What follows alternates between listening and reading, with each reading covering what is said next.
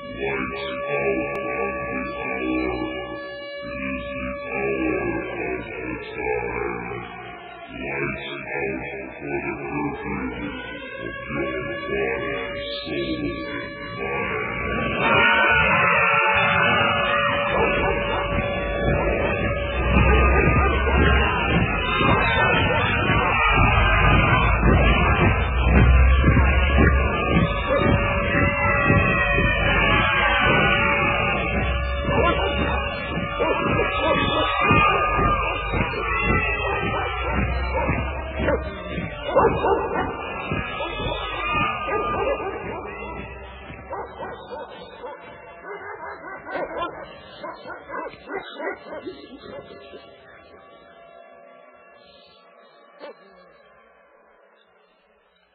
You're listening to the Hour of the Time. I'm William Cooper. 2018, D'Illuminati, Lost Sons of Heaven. Yo, it's 2018 and they're calling me a criminal cause my words in your face are never subliminal and every syllable so real it feels personal till it's visible. The Holy Ghost convicting the grim for the sin from within, but you end thus I begin. My truth is unstoppable cause every time I rhyme I spits gospel like the disciples and apostles, leaving you lukewarm hostile like Asa flatline in the hospital. So try to prove me wrong, it's impossible. I'm old school, think fossilized, exposing your lies. Your face is petrified, your congregation is shocked and surprised. Only a fool advertises he's wise. Forgot to analyze the lioness in his pride. Lost every dime and got left like the last time, then snatched up by one time on the humble. In football it's called fumble. Your bride ended up with the true king of the jungle from the tribe of Judah. Who else could it be but Christ Joshua? And the lioness is whom but the soulmate of the bridegroom who saw he was not in his tomb. Listen, born again like from the womb, for he is risen. I've answered my calling and the adversary keeps stalling, but he waited too late, for Babylon the Great is fallen, is fallen. From Tinker Bell to Artie Shaw to George Bush's 1,000 Points of Light, America has been mesmerized by stardust since its very inception. And now America is beginning to learn what all these references to the star, the morning star, wish upon a star, stardust, really is all about. There was something very strange about the classical mysteries. Something which attracted people to them, and having attracted them, made their initiates, with very few exceptions, permanent devotees. In Egypt, Greece, India, Rome, and a dozen other places and countries, sacred initiations took place in specially prepared sanctuaries, usually in a cave or underground. Priests of the mysteries enjoyed the profound respect of the masses, as well as that of kings and counselors, and in those days there was nothing really secret about it except the initiation rites and the knowledge which they retained for themselves, giving only the exoteric to the people. What were the mysteries? Until relatively recently, and relying upon comparatively scattered fragments such as Apollosius' Golden Ass, historians and religious writers had formed an opinion of them which has been shown to be extremely naive, if not outright false. They knew that at the ceremonies symbolical teaching took place, and hence inferred that the mysteries were a relic of the times when academic knowledge was guarded by the very few, and scientific truths such as Pythagorean theorems were given only, and only, to the elect. They knew also that orgiastic drumming and dancing formed a part of many of the rituals, and therefore told their readers that this was a degenerate form of religion or a mere excuse for licentiousness. They found that stories of ancient gods and heroes were recited, and were sure that the mysteries constituted little more than an underground survival of prehistoric religion, magic, or tribal initiation. Or maybe that's exactly what they wanted us to believe, knowing full well that it was false. And of course, if those who did the writing were members of the mysteries, they would never have allowed the secrets to be revealed to the profane. But times have changed, folks. The study of brainwashing and mind control and conditioning the mind within the past decade or so has helped to lay bare the essence of the mysteries and has answered the riddles which surrounded them.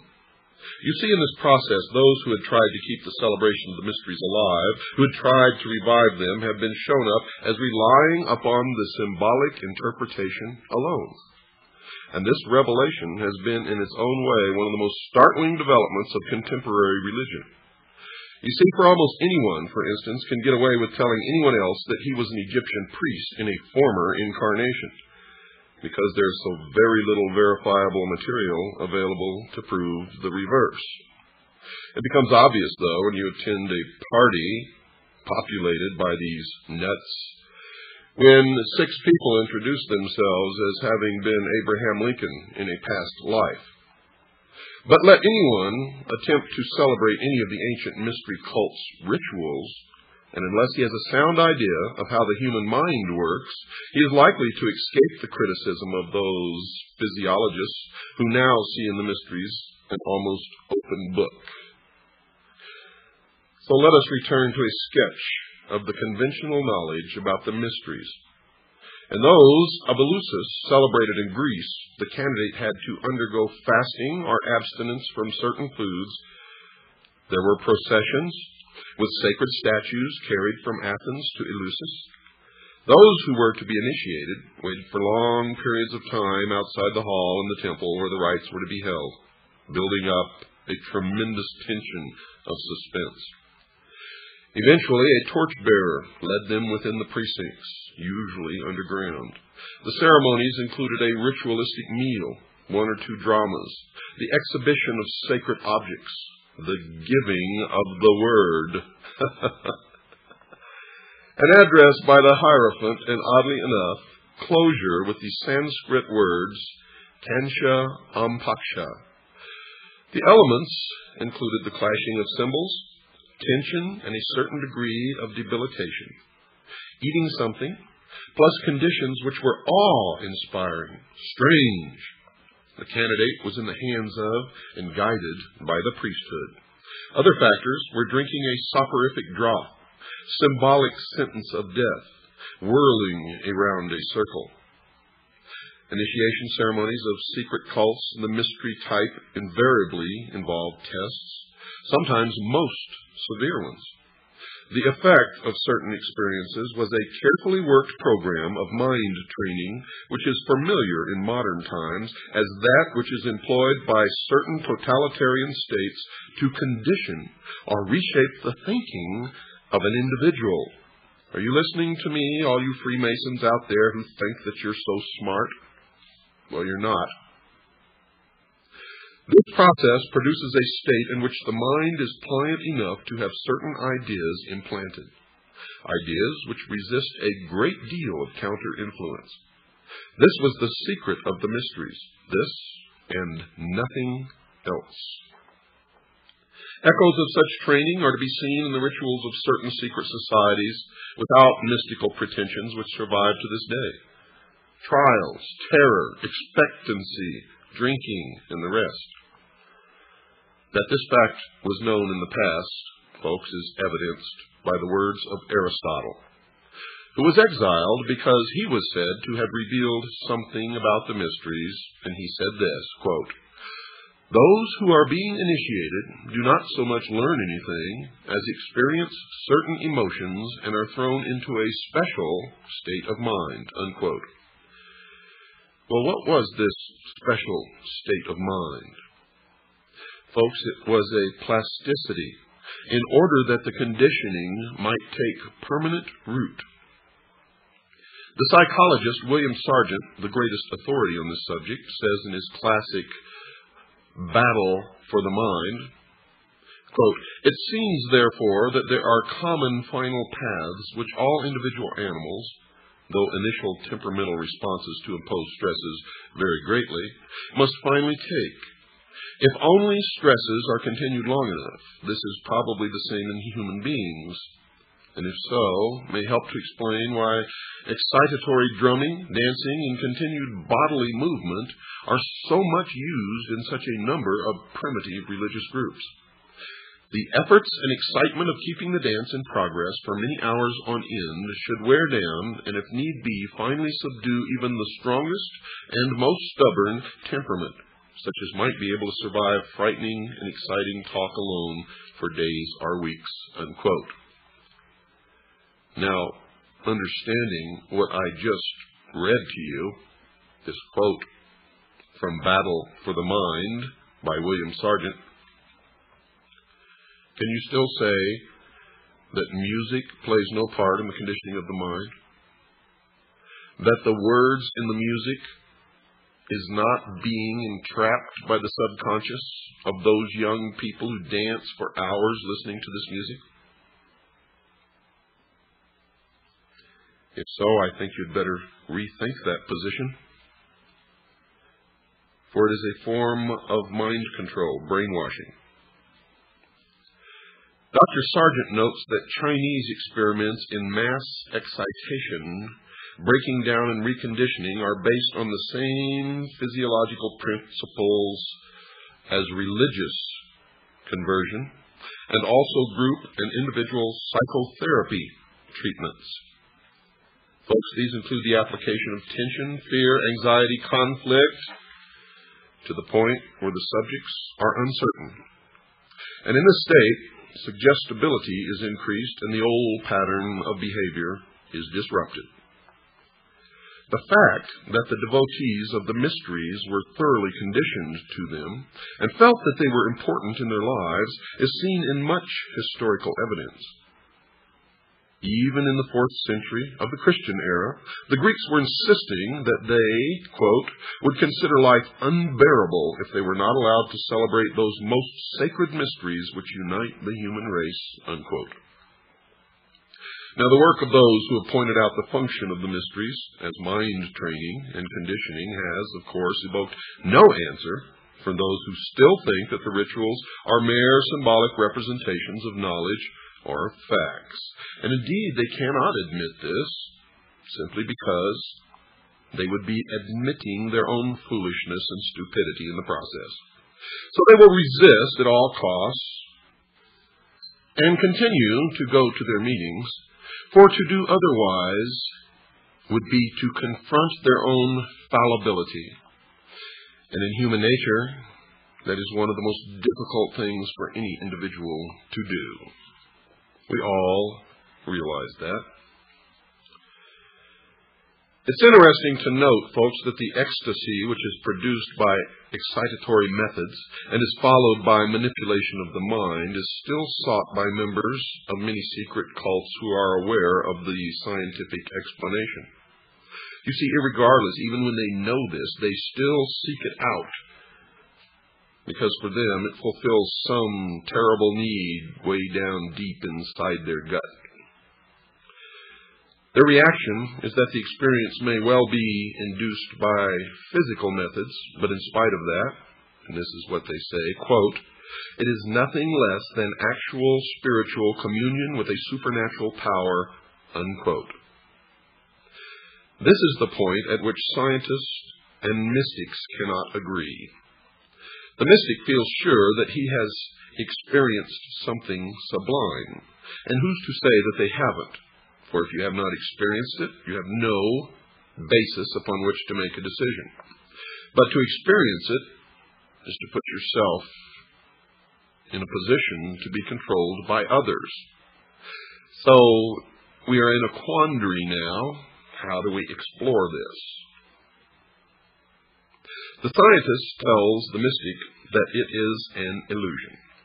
He just simply will not believe it. The situation reminds one of the time when someone produced the soul of a departed relative to tell a spiritualist that there was no life after death. Although this is alleged to have happened in Ireland, one can visualize it taking place easily enough in the mutually heated atmosphere of scientists versus mystic anywhere in the world. The orgiastic side of the mysteries also has a place in the sphere of psychology. The catharsis, or the cleansing of the mind, which the secret cult of the Cathari experienced after ecstasy, is paralleled by the modern therapist's procedure in bringing his patient to a state of excitement and then collapse before implanting what he considers more suitable ideas in the mind. Christianity, of course, has not been behind in its use of the mystery system for initiates, for it was not until AD 692 that every believer was ordered to be admitted to the worship of the Christians, following the period when it was thought advisable to celebrate certain parts of worship in secret. You see, Christianity in the beginning was a secret society itself, and the correct name for it was the Friendly Open Secret Society, although in the beginning there was nothing open about it.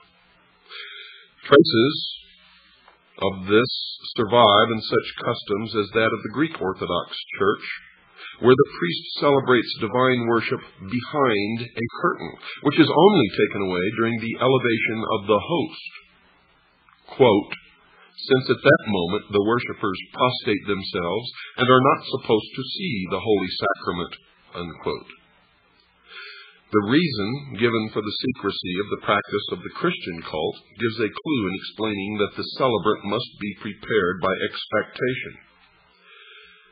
St. Augustine laid down that secrecy was essential because the mysteries of Christianity were incomprehensible to human intellect and should not be derided by the uninitiated. Secondly, because this secret produced greater veneration for the rites. Thirdly, that the holy curiosity of those to be initiated into the experience of Christianity should be increased in order that they might attain to a perfect knowledge of the faith. And to tell you quite frankly, folks, in my study of mind control, the Christian church would swell well beyond any conception or imagination of what their numbers could be if they had continued their secrecy. St. Basil, De Spiritu Sanctu, let me see, that's the 17th. That's a writing, folks. Tells how the fathers of the church, quote, were well instructed to preserve the veneration of the mysteries in silence. For how could it be proper publicly to proclaim in writing the doctrine of those things which no unbaptized person may so much as look upon, unquote. Now this all sounds silly to us today. But believe me, folks, there is nothing silly about it. And if it were practiced today as it was then, the Christian church would be more powerful than you could possibly conceive. Now remember, this is the results of our research. I myself consider myself to be a Christian, and that I follow the teachings, the words of Christ in my daily life, not the dogma of any church, not the preaching of any minister or priest, but simply and only the words of Christ. Seated upon the foundation of that which God gave us early in our history, the moral code called the Ten Commandments, as they were originally given to Moses, and not as they were changed by man in the form of the Pope. The origin of mystery ceremonies seems to be India, or at least the place and time when the Brahmin priesthood started its initiations. The ceremonies were based upon the Hindu myths, but the procedure followed in training the aspirant is strikingly similar in Egypt, and Egypt profoundly influenced Greece. Now what's left out here, and the reason it's usually left out, is because any mention or discussion of the Babylonian mysteries or the Babylonian religion is usually met with much criticism and derision by those who believe that it was a terrible institution. The mysteries definitely came from the East, and the East in the mysteries still survives today. When one Freemason greets another and he's not sure if he's really a Freemason, he'll ask him if he's a traveler, or if he's traveling, or if he is a fellow traveler. All, I might add, were the same code of identification used by the Communist Party in this country, because communism and the mysteries are the same entity as are socialism and the mysteries. When they meet, and this exchange takes place, the one being queried if he is indeed a member of the mystery religion will say, "Yes, I'm a traveler," to which the first, or the inquirer, will respond with, "Where are you going?" or "Where are you traveling?" From where to where? And the answer will be from west to east. For the east is the position of the rising sun, where the knowledge comes from. You see, for in early history, it certainly can be proven to have come from the east. And the sun was the symbol of the intellect. It began by being the symbol of the unseen God of the universe, and slowly transformed into the symbol of the intellect, the light, Osiris, Ra, Lucifer. Prayer, fasting, and study were the first requirements when the Indian candidate prepared himself for the trials which were before him. All of this, folks, originated in Babylon at the dawn of civilization. For the actual sight of the great gods and for the final word or teaching which would be implanted in his mind when it had become sufficiently prepared to receive it. And if the weather was cold, he would have to sit in the snow or rain, naked. In the torrid heat, he sat in the full blaze of the sun with 4 fires built around him to give additional heat. And this was the first part of the undertaking. While he repeated prayers and repetitions, which included the invocation for his complete conversion. This latter concentration, folks, upon the desires of the candidate is applied in more than one of the mysteries. Some of the initiation ceremonies were cruel and painful. Coupled with the word which is given during the ceremonies, it means that the power of suggestion is being applied continuously and should penetrate into the mind at every moment when it is able to receive it. This period of dedication was succeeded by one in which he visited the underground cave of initiation. And when it wasn't in a cave, it was in a tomb or a crypt, such as the pyramids of Egypt, which were never tombs of pharaohs, but were, from the beginning until the end of their use, they were temples of initiation. Passing through a tunnel of complete darkness, the initiate emerged into the cavern, where 3 priests, dressed as gods, awaited him in resplendent and intimidating array. After being addressed and partaking in the oration of prayers, the initiate walked rapidly around the temple several times, this called circumambulation, and was then carried through several subterranean and unlit caves. During this time, there were wails, screams, and shouts from every side, while illuminated specters and other horrors abounded. At the end of this terrible experience, the aspirant came to 2 doors, which, when thrown open to the sound of the sacred conch trumpet — the conch, folks, is a shell — revealed a scene of brilliance and glory. This hall was full of every delight in the form of pictures, music, and perfume. The initiate walked to an altar in the room, where he was again harangued and presented with his 7-fold cord which marked his passing through the initiation. Now, if we compare these proceedings with those which were said to be carried out among the Egyptians, the parallelism is startling even today. The candidate was taken to a well, which he had to descend until he came to a tunnel. Torch in hand, he passed through a door, which closed with a resounding noise, as if never to be opened again. He was met by frightful figures, which offered him a last chance of going back. Then he passed through a fire, swam through a dangerous underground stream, and as soon as he reached a door and touched a ring to open it, a blast of air blew out the lamp, which gave the only available light. Some type of machine swung him over a bottomless pit, and just as he was on the point of exhaustion, an ivory door opened, and he found himself on the threshold of the resplendent temple of Isis.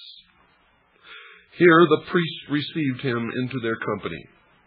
After this series of tests, he had to undergo fasting and what would nowadays be called indoctrination before he could be considered completely initiated into even the first degree.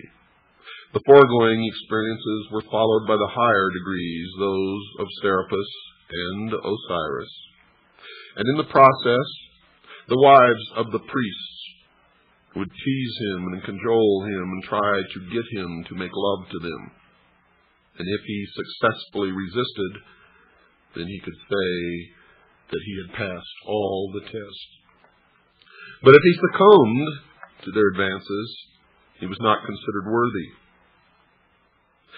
It is needless to outline the beliefs and methods used in the Chinese, Japanese, South American, and other mysteries, because while the legends which are inculcated may vary in some way, they are all essentially and basically the same.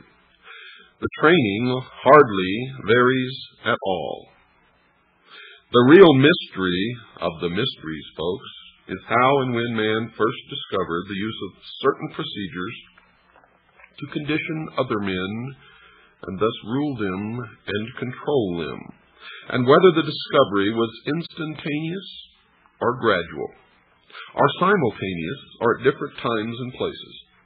But one cannot date doctrines as one can archaeological finds by radioactive carbon dating.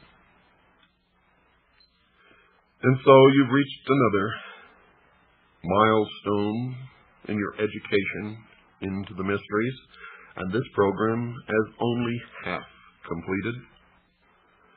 And again, I must remind you that we have just begun, for we are essentially covering 6,000 years of the history of a hidden religion known simply as the Mysteries. To Christians, it is Mystery Babylon. To others, it is called the Invisible College. In all cases, it belongs to those who consider themselves in possession of the only truly mature minds, and thus the only ones capable of knowing certain advancements in technology, sociology, and many, many other things. They call themselves the guardians of the secrets of the ages. And I can assure you, folks, they are in complete control of all elements of our society, military, and government at this time. So it is essential that you learn these facts about them and their organization so that we can decide our future. Don't go away, folks. We've got to take a short break. I'll be right back right after this pause. The cult of Mithra, the intercessor between man and the Persian divine power Ormuz, was once an extremely widespread one, for it is the original cult of the sun. From its origins in Persia, the faith spread to Babylonia, Greece, and finally the Roman Empire, where it struggled against Christianity at the latter's inception. Christianity believes that it won with the decline of the material virtues of the Romans, but there are people who worship the solar deity today, and even London has its Mithra temple. Mithra was said to give his worshippers success in this world, as well as security and happiness in the next. Sound familiar, Freemasons? He was originally a genie, the worldly representative of the invisible power which ruled the affairs of men. Later, and the cult probably has a history of over 6,000 years, he became thought of by his devotees as being not just one of the 28 genii, but the only one which mattered, and the only one who could cater for the wishes and needs of the people. Thus it was that the ancient Aryan worship of Ahura Mazda, the Supreme Being, was displaced by that of one of his representatives. Now, one way, folks, you can tell who or which corporations or businesses or societies belong to these cults is to look at these names, such as Saturn, Mazda, etc.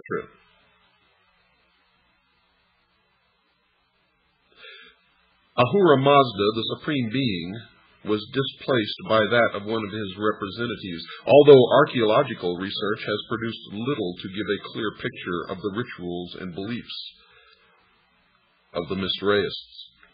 A considerable amount of secret lore still survives in the East, from India to Syria, which gives one a good idea of exactly how the members of the cult thought, and just exactly what their magical ceremonies were.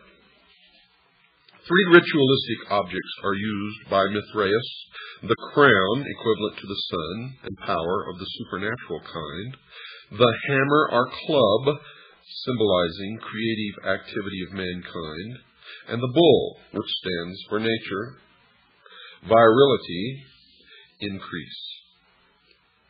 By the proper understanding of these objects and just exactly what they represent, Mithraeus habit that the ordinary man can transcend his environment, can become great or successful, or can achieve what he wants to do and enters a delightful afterlife.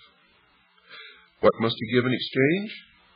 Nothing but worship to the principle which presides over all destiny and control to the priests of the religion. Now let's regress just a moment and let me explain to you why the bull. Throughout the ancient world, you see the symbology of the bull. Now, you have to remember this history goes back 6,000 years, the first 2,000 of which, looking back, is the Christian era. Now, remember, this is the age of Pisces, or the 2 fish. The 6,000-year period started in antiquity when the sun was in Taurus, or the bull. That is the meaning of Baal, or Baal. The golden calf was the representation of the house of the sun, or the age of the bull, or Taurus. It was really the same old mystery religion, the worship of the unseen God of the universe, represented by the sun, which over the centuries and the millennia has become the worship of the intellect, with the sun the representation of the light, or Lucifer, the one who gave man the gift of intellect. Now, after the age of Taurus came the goat, or the ram.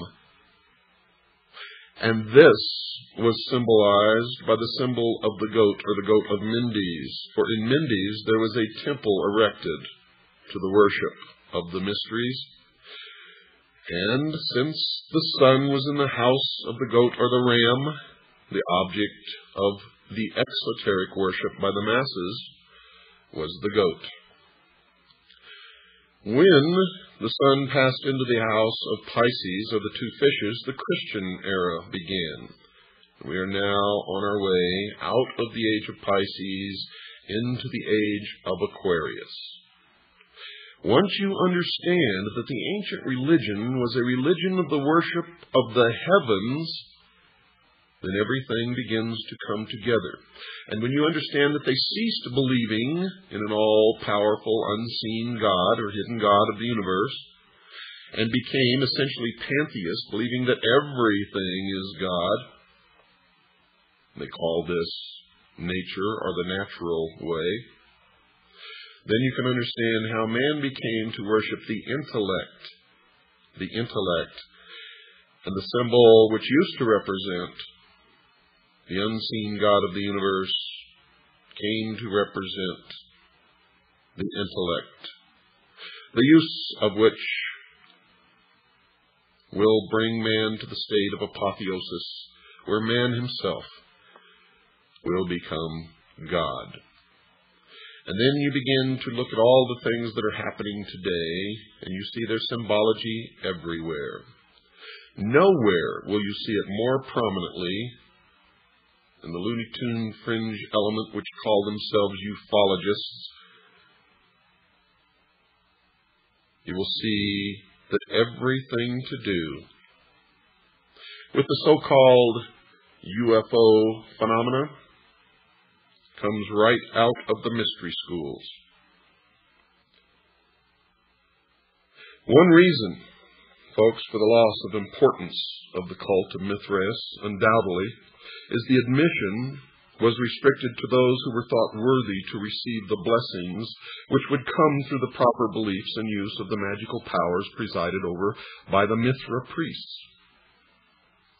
Christianity, for instance, was open to a far greater section of the population, even although the Christian mysteries were not accessible everywhere to all until relatively late in our history. At the same time, some of the Mithraeus ceremonials were of such obvious emotional appeal that scholars are agreed that the purely ritualistic side of Christianity owes much to those of the sun god of the Persians. And if you've been listening to this program, you already know that. That Christianity was actually merged with the religion of the worship of the sun into what is now known as the Vatican. The lowest degree of initiation was known as the sacrament and could be administered to anyone, theoretically, who could be relied upon to keep a secret and who would eventually develop into a regular and devout worshiper. This degree was called that of the crow, and it symbolized, according to present-day Mithraeus, the death of the new member from which he would arise reborn as a new man, and today the crow is known as the phoenix. This death, or symbolic death, spelt the end of his life as an unbeliever and canceled his allegiance to former and unaccepted beliefs. The use of the word crow probably derives from the ancient Persian practice of exposing their dead to be eaten by carrion birds, which is still carried on by the Parsi community in India, who follow parts of ancient Iranian religion as supposedly taught by Zoroaster.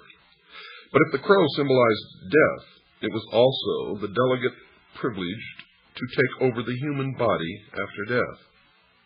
Of course, this meant that in a sense it was superior to humanity. Thus it was that the members of the cult was superior to the ordinary run of mortals. They believed themselves to be a separate race of man and still do. The candidate descended 7 steps into the temple, which was an underground one, fashioned in the shape of a cavern, and made to look as much as possible like a natural cave. Initiation tests now took place. The newcomer was pursued by wild beasts, priests in animal skins, demons, and all sorts of terrors. He had to fast for 3 days. In this debilitated, altered, and plastic state, he was given a lecture by a priest on the responsibilities which were now his. Among these, for the necessity to call brother only those who had been initiated. In the words of a Freemason today, whose son I happen to know, "If you are not one of us, you are nothing." Those words were spoken to his son when he asked his father why the Freemasons that he knew and his father were persecuting a local businessman and trying to drive him out of business. Now bear in mind that his son was not a Freemason. Let me say those words again for you folks.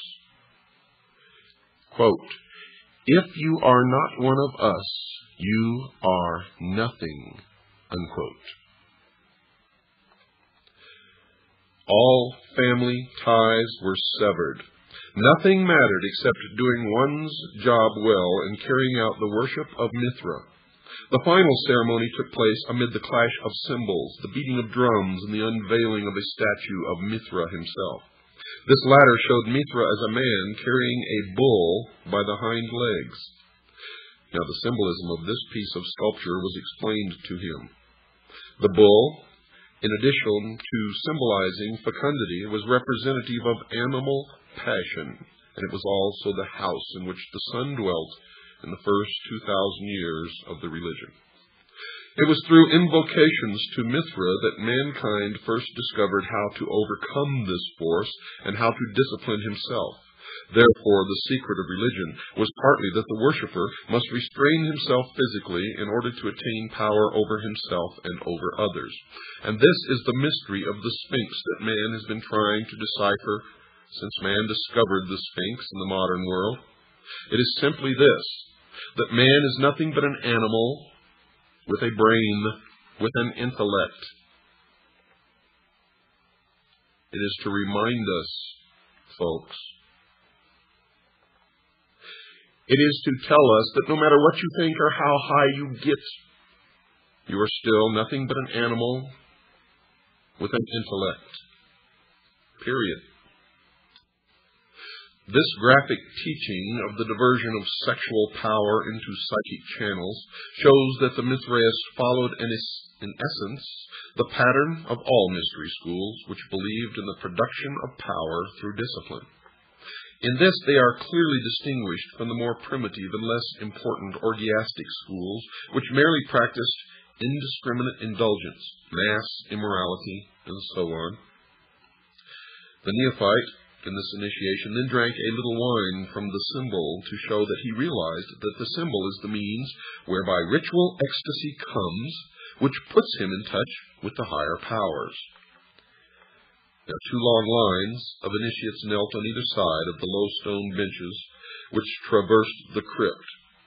Remember, George Bush was initiated in the crypt or the tomb at Yale University into what is known as the Skull and Bones, the Russell Trust, the Brotherhood of Death. Now, remember, 2 lines of initiates knelt on either side of the low stone benches which traversed the crypt, and as the new member, accompanied by the priests who were initiated him, walked along the central aisle for the eating of the bread, a number of pieces of dried bread were placed on a drum, similar to those which were being softly beaten by one of the priests. The candidate ate one morsel, signifying that he accepted Mithra as the source of his food. This bread, according to their beliefs, had been exposed to the rays of the sun to absorb some of its quality, and thus the worshipper was partaking of the nature of the sun itself in this ritual observance. But it goes deeper than that, folks, because the sun is what enables all life to exist on this planet, being that the planet is at the perfect balance where it is neither too hot nor too cold, and that the planet is tilted upon its axis, creating the seasons which enable food to be grown in the more northern latitudes than if the earth was stable on an axis where only one portion of the globe always was in direct alignment with the sun. Then it would be too hot at the equator. There would be one narrow band in the northern and southern hemisphere where crops could be grown, and it would be too cold in the northern and southern hemispheres. So this ritual observance has scientific fact behind it, in that the bread indeed did come from the sun.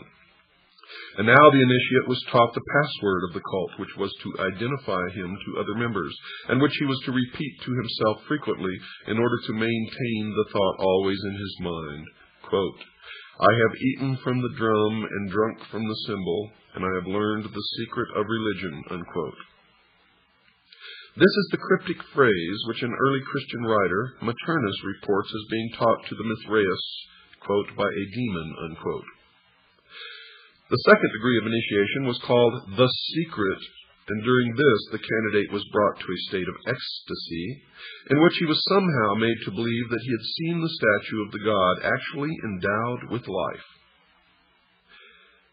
Folks, it's not likely that there was any mechanical method by which this was done, because no such apparatus has been found in Mithraic temples unearthed.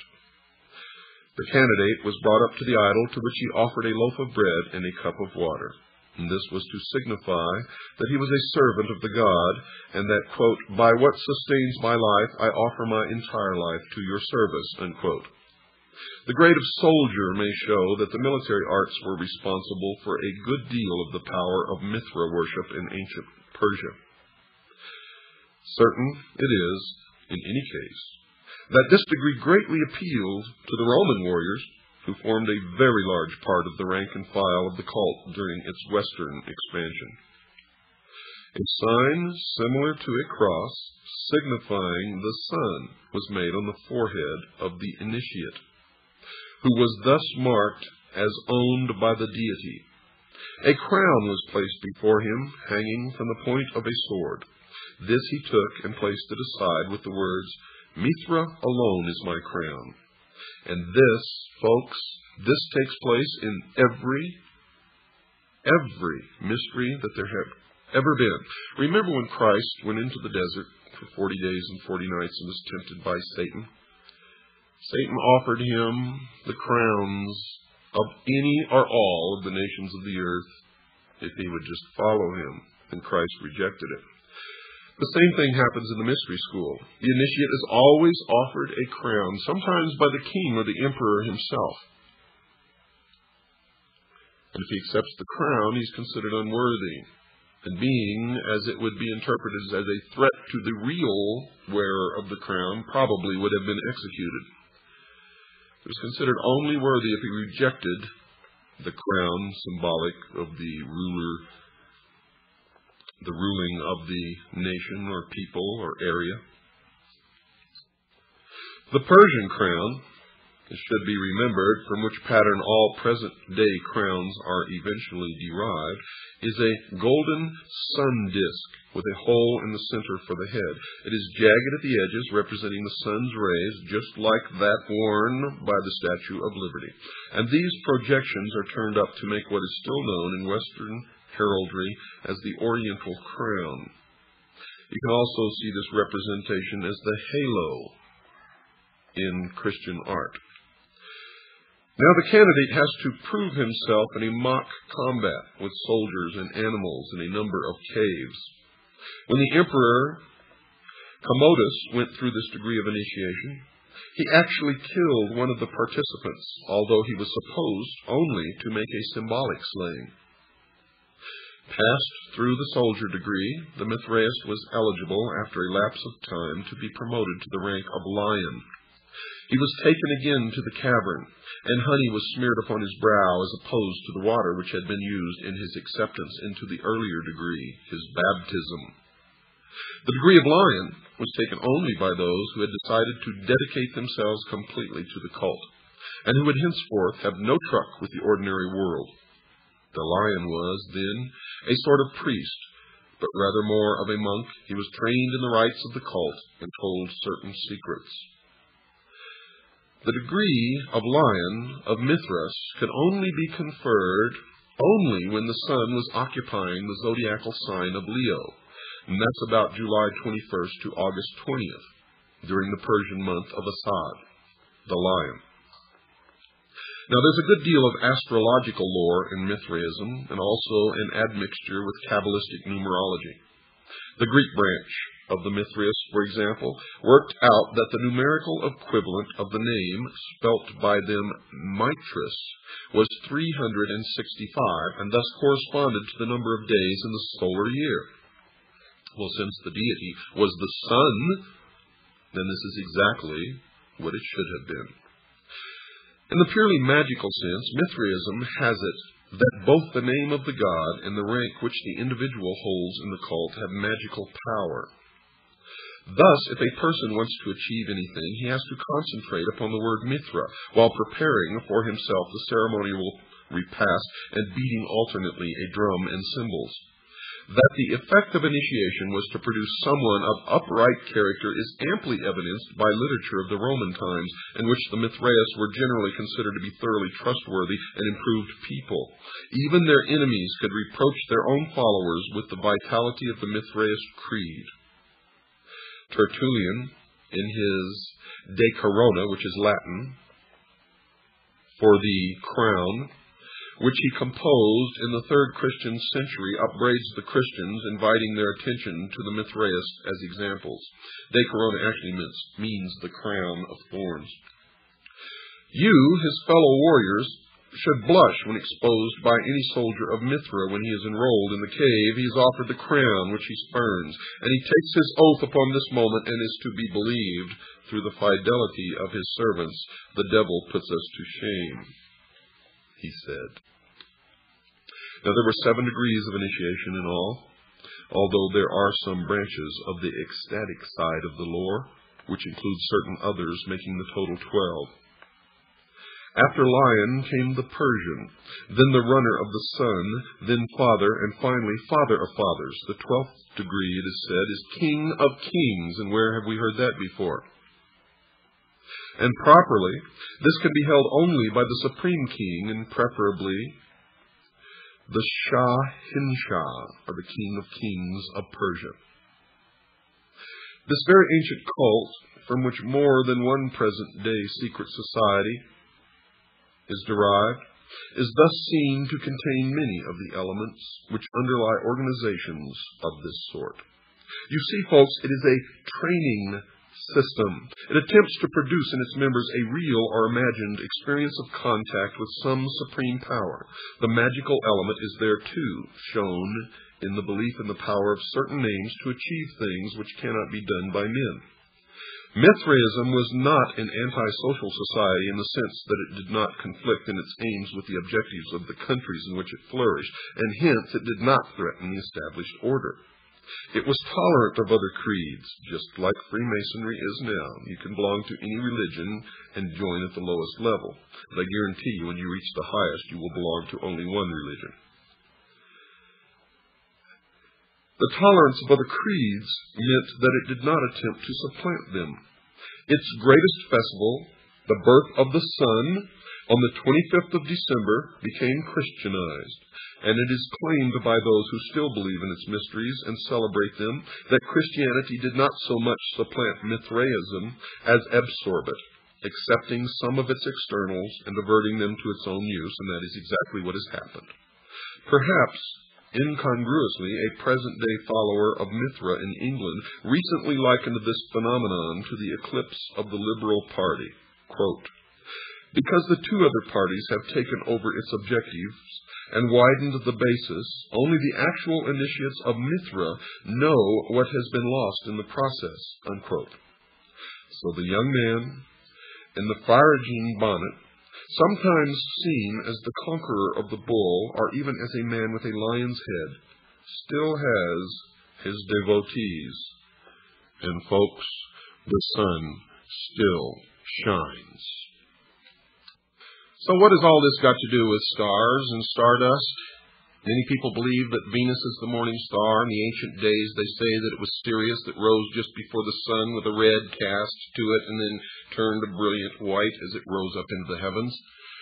Well, folks, if you really think about it, the sun is the morning star. Good night, and God bless each and every one of you.